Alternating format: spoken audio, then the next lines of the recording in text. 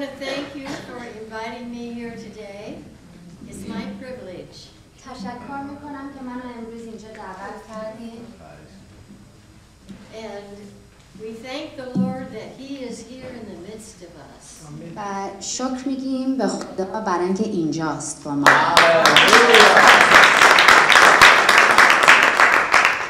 want to open this with prayer and thank the Lord God that He is here in the midst of us. شکر میکنم که خداوند بین ما هست. Father God, we come to you with the many needs of these people, your people.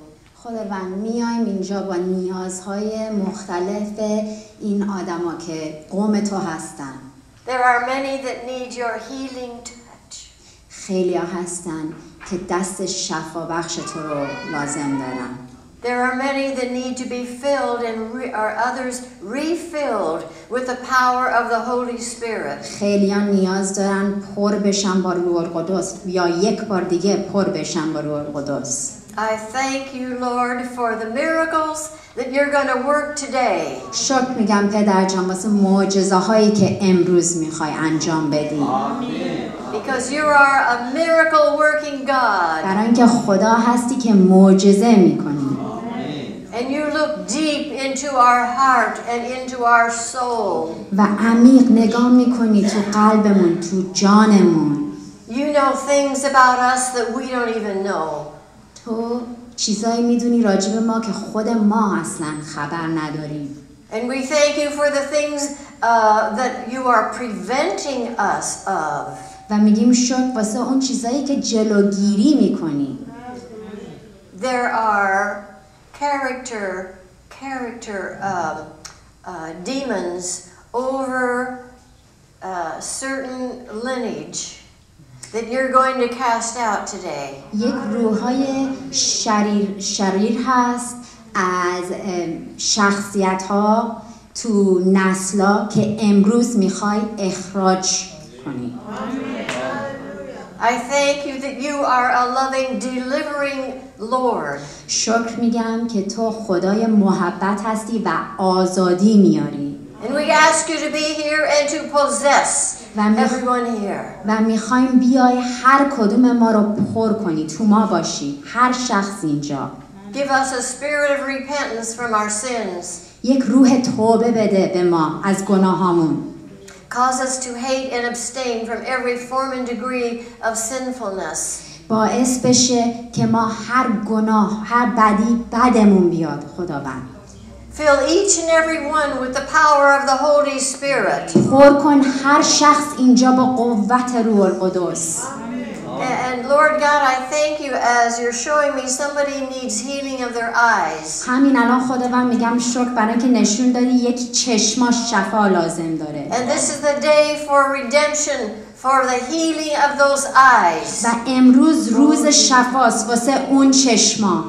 And I thank you, Lord, for the back healings that you're going to do و میگم today. شکر خداوند واسه پشت هایی که میخوای شفا بدی امروز. There are many with pain in their back, and you are going to heal them today. Give them faith to receive. خیلی ها هستن پشت درد دارن اینجا و امروز میخوای شفا بدی، میخوام ایمان بهشون بدی که بطلبن این شفا رو. If anyone has never given their life to Jesus, may today be the day. اگر کسی اینجا هست که قلبش رو به عیسی مسیح نداده، بذار امروز اون روز باشه. Thank you, Lord, that you are a transforming God, that you do transform our body, soul, and spirit. خدا میگیم شکر که یا خدا هستی که همه چی رو عوض میکنی. میخوای جسممون، روحمون، جانمون رو عوض بکنی. Manifest yourself today. خودتو نشون بده امروز. May all see and hear from you. بذار هر شخص بشنوه و ببینه از تو. Thank you, dear Lord, for the miracles میگیم شکر واسه معجزه ها پدر that you are going to work که today. انجام میکنی امروز. In Jesus' به name. نام عیسی مسیح.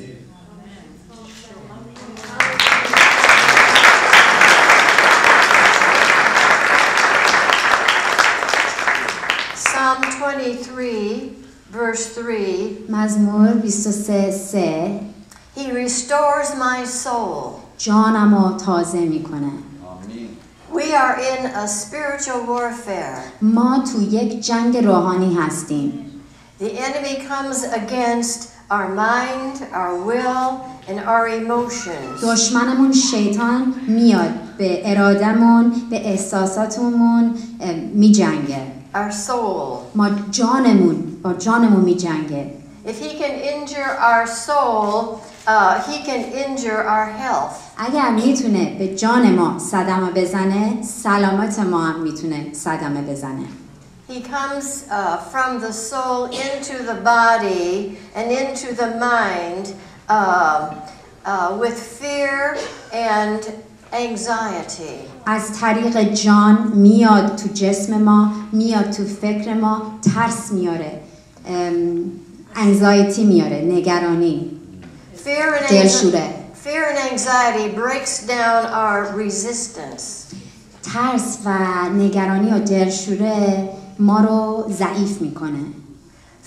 Faith is looking beyond the circumstances unto the supernatural. He looks beyond and sees what will be the goodness, the miracles.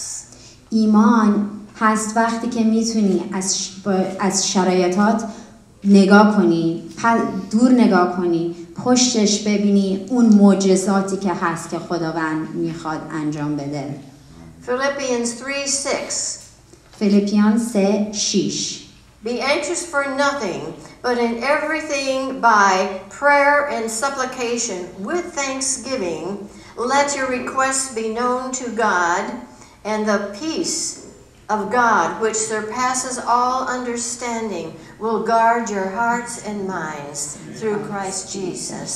نگران هیچی نباشی، ولی با دعا و شکرگزاری هر خواستی که داری بده به خدا و آرامش خدا که خیلی بزرگتر از هر دانش هست. دانش نمیتونه بفهمه، میاد رو قلب شما و رو مغز شما تو مسیح.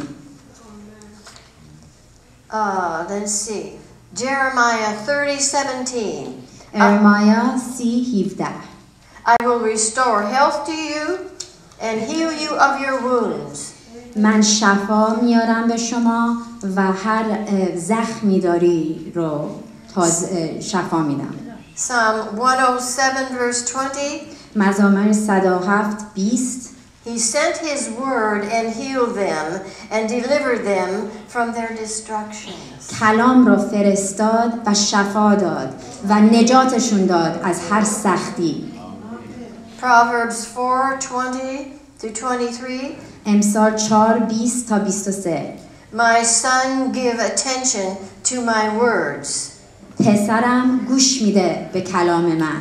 Incline your ear to my sayings. گوشتون را باز کنید به صدای من و کلام من. Do not let them depart from your eyes. نذار از چشمتون دور بشه. Keep them in the midst of your heart, for they are life to those who find them. کلام منو نگه دار وسط قلبت، برای اینکه حیات هست واسه هر شخصی که بتونه پیدا بکنه. And health to all of their flesh. و شفا میده به جسمت. And you know, we are, what is in you, you emanate. اون چیزی که تو درونتون هست میدین بیرون، میاد بیرون. And when we're filled with the Holy Spirit, there is an awareness. و وقتی که ما پر میشیم با روح القدس یک هوشیاری هست. There was a man that had a bone in his throat out of place, and I walked past him on the way just leaving a meeting, and he was immediately healed. یک مرد بود که یک استخوان تو گردنش در اومده بود از جاش و وقتی که من راه رفتم دمش کاملا شفا گرفت. جلال بر نام خدا. The anointing flows. flows from you when you're baptized in the Holy Spirit. وقتی که پر میشی از روح القدس، تعمید روح القدس رو میگیری، اصلا عطا ازت میاد بیرون. We are not to magnify our problems, we are to magnify the Lord. نباید ما مشکلاتمون رو بزرگ بکنیم، ولی باید به خدا جلال بدیم، خدا را بزرگ بکنیم. The word says, by his stripes we are healed. کلامش نوشته با شلاق او We are healed. من شفا گرفتم. If we are healed, it says, by his stripes. He did it. All we have to do is reach out and accept it. نگفته شفا میدم، گفته نه، با شلاق من شفا گرفتیم، پس باید بطلبی، باید قبول کنی، بطلبی. Psalm 34 verse 19. مزامیر 34:19. Many are the afflictions of the righteous, but the Lord delivers him out of them all. خیلی سختی و سنگینا هست اون راستکار، ولی خدا هست که نجات میده اونا از هر سختی. Praise God. And the peace of God, which surpasses all understanding, will guard your hearts and minds through Christ Jesus. و آرامش خدا که خیلی بزرگتر از دانش هست، قلب و افکار تو رو حفاظت میکنه، پروتکت میکنه.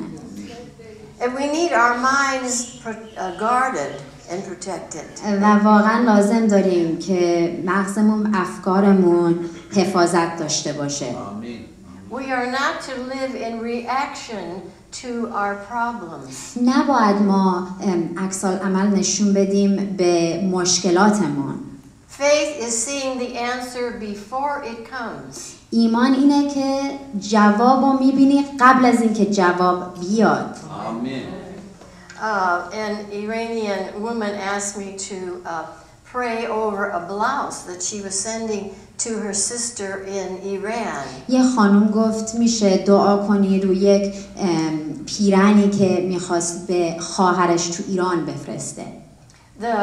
Her sister had cancer and she was an unbeliever. خواهرش سرطان داشت و ایماندار نبود، مسیحی نبود. So I prayed over the blouse and it was sent to her. واسه این دعا کردم روی این پیرن و فرستادن ایران. She was completely healed and gave her life to Jesus. کاملا شفا گرفت و قلبش داد به مسیح.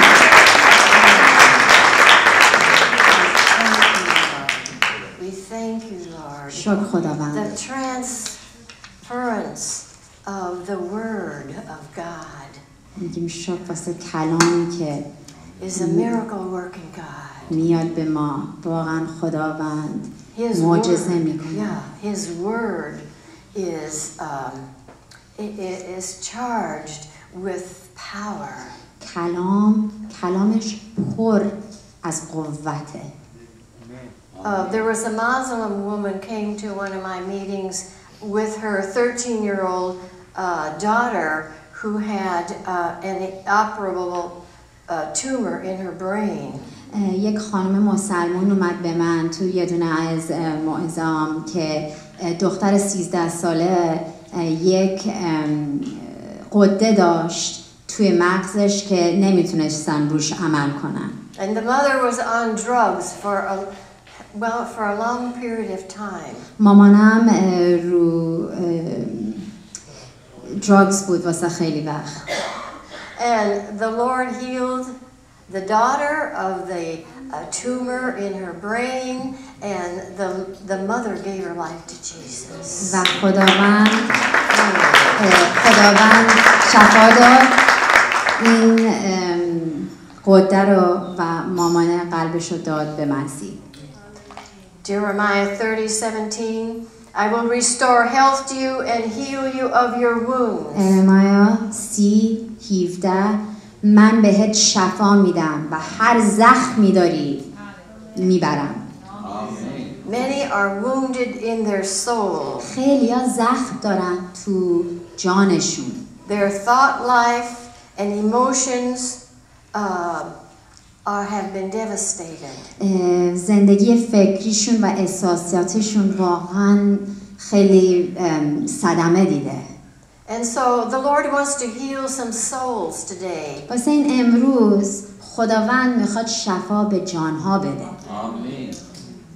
A medical doctor came to one of my meetings who was filled with fear and confusion, and God revealed through the gift of knowledge the source of his problem, and he was delivered. یک دکتر اومد توی دونه از میتینگام که پر از ترس و گیجی بود و خداوند به من باز کرد تو روح که چرا این ترس و گیجی داشت و کاملا آزاد شد.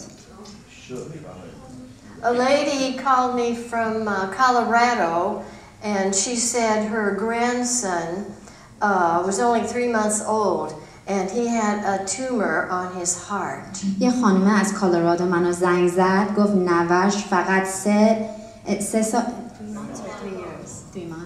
3 ماهش بود فقط و یک غده داشت. And she held the child while she called me, and the Lord completely healed the child. و بچه رو نگه داشت وقتی که داشت با من حرف میزد رو تلفن و خدا کاملا اونو شفا داد.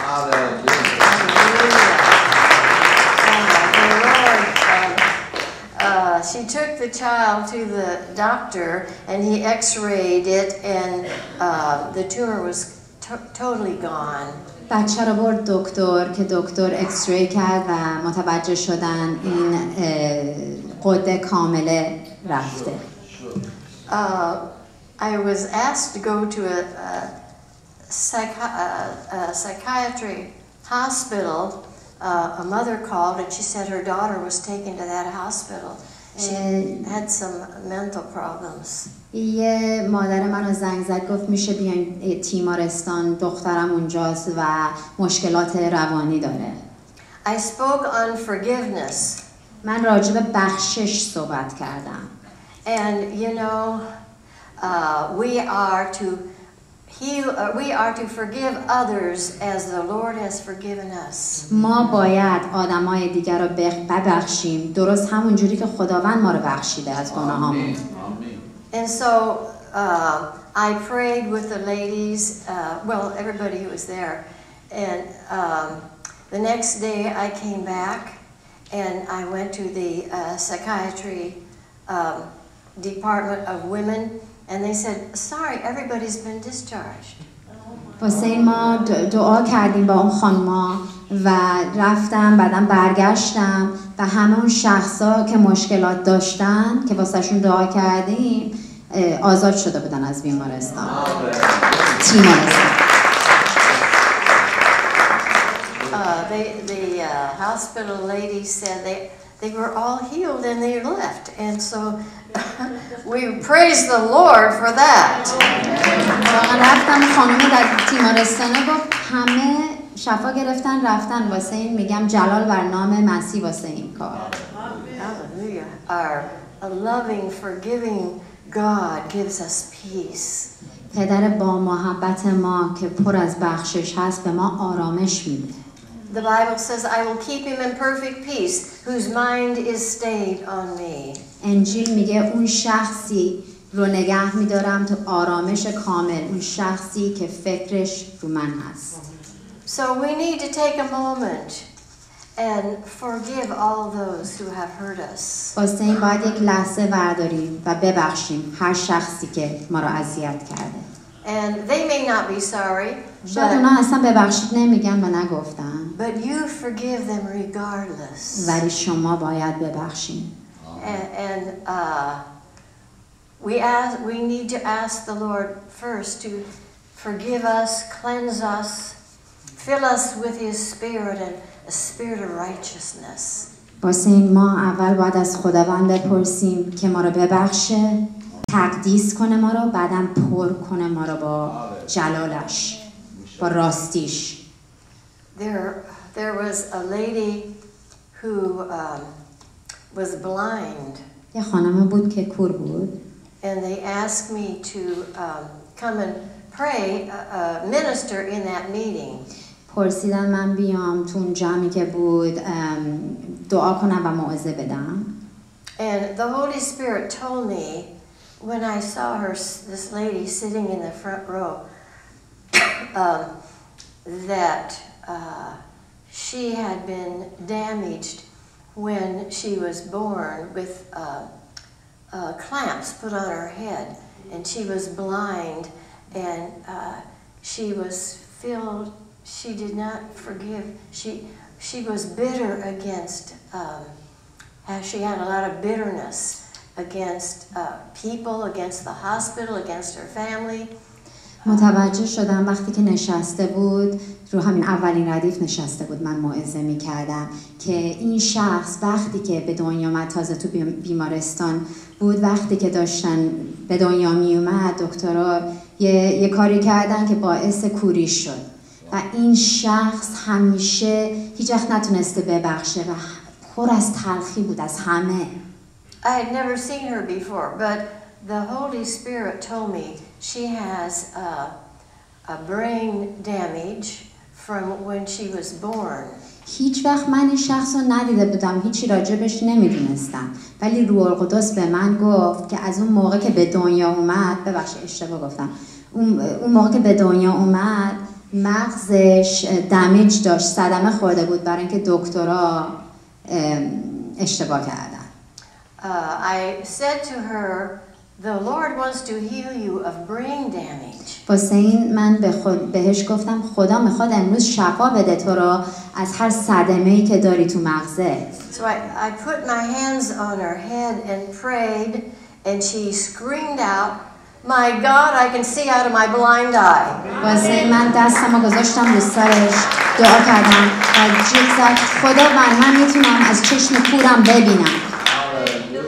Her mother was there and she said, "Honey, I've never stopped praying for you." مادرش اونجا بود و گفت من هیچ وقت عزیزم همش دائم واسه دعا کردم، هیچ وقت نایستادم. She said, "If I would have said I'm going to pray for your blind eye," she said, "I would not have accepted it." بعدن خانومه گفت اگر شما می اومدین به من میگفتین میخوام واسه چشم کورت دعا کنم، من قبول نمیکردم، نمیتونستم بطلبم.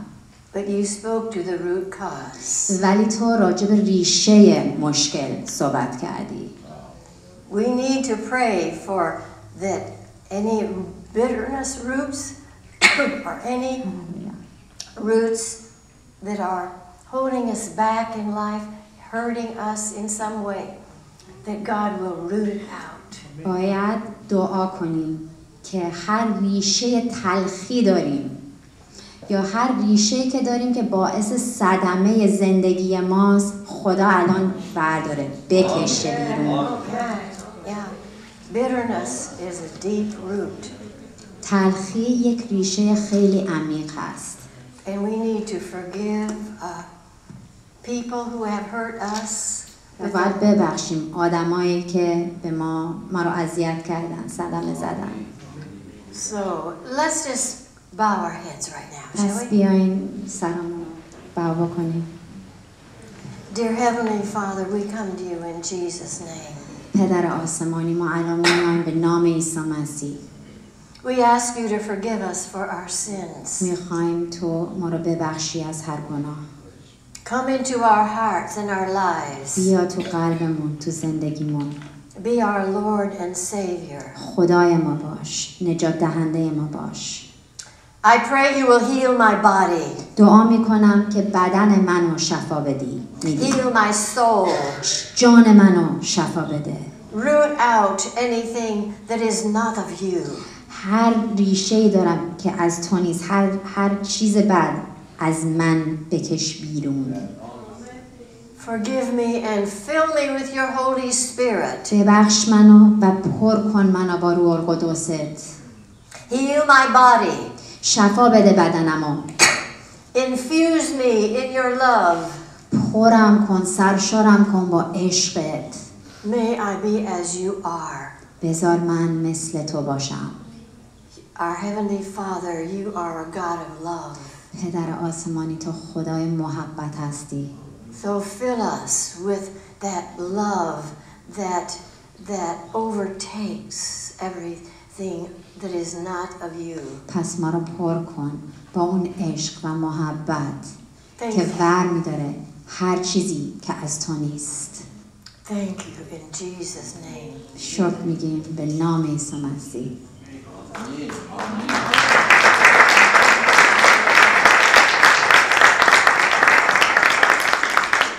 I'm going to pray for people, and there are, after you receive a miracle, an answer to your prayer, fill out a testimony on one of these cards. حسین الان میخوام دعا کنم واسهتون و لطفاً یه دونه از این کارت‌های آبی پر کنید. وقتی که شفاتون رو گرفتیم، معجزاتون رو گرفتیم، پر کنیم بدیم به من.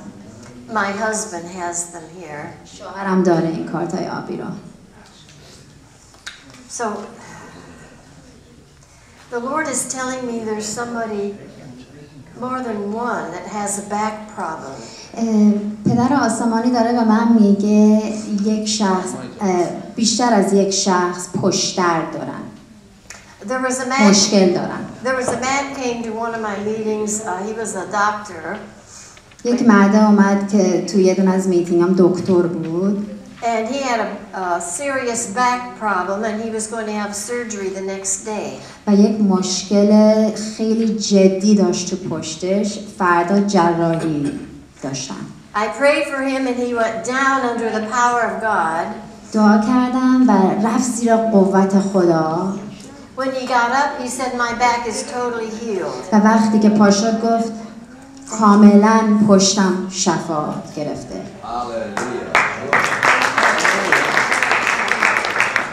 His son was sitting in the very last row. پسرش نشسته بود همین پشت آخرین ردیف. He had been backslidden for 16 years. 16 سال از مسیح جدا شده بود. He was living in London for 16 years, and he just came back. تو لندن زندگی میکرد واسه 16 سال تازه برگشته بود. When he saw his father healed, وقتی که دید پدرش شفا گرفته، he ran like he was in a race from the back row, ran to me in the front, hugged me, and gave his life to Jesus. از ردیف آخر دوید انگار که رفته تو ماراتون، بغلم کرد، قلبشو داد به مسیح. And he became a pastor in the Farsi speaking church. و الان یه کشیشه که به نظرم میدونید یه دونه از کلیسای فارسوان. It wasn't your pastor. ولی نه کشیش رسول نبود. I just wanted to share that. میخواستم بهتون بگم.